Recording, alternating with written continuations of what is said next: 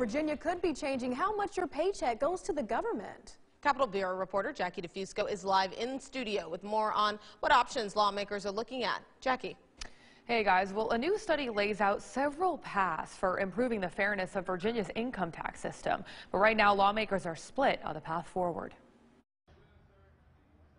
Virginia has not updated its tax brackets in more than 3 decades, deciding how much each person pays based on their income. It means a larger portion of the population is paying the state's highest tax rate.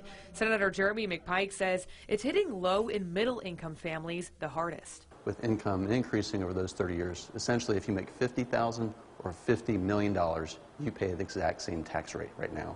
It's long overdue to be adjusted. A new nonpartisan report says adjusting tax brackets for inflation would mean everyone pays a little bit less, but the state would lose about $1 billion each year. That goes towards key government services like schools. To balance that out, the study says lawmakers could raise taxes, but only on the highest income Virginians. That's something we've got to look at on the numbers. Again, I think the goal that we can shoot for is making sure we're at least revenue neutral and making the changes while also helping middle to lower income Virginians. But higher taxes for the highest income earners may be a tough sell for Republicans. Senator David Suderline says Virginians are already overpaying. Creating a new tax burden there where so much of the economic growth happens is a big mistake. Instead, he's pushing for more tax relief across the board by further increasing the standard deduction. The vast majority of Virginia taxpayers use the standard deduction,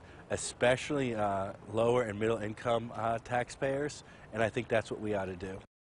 Now, in a letter, Virginia's Secretary of Finance serving under Governor Glenn Youngkin points out that changes approved earlier this year will lower tax liabilities. He says when lawmakers look at additional reforms in 2023, they should really consider the impact on Virginia's competitiveness compared to neighboring states with lower tax rates. I'm Jackie DeFusco, 8 News.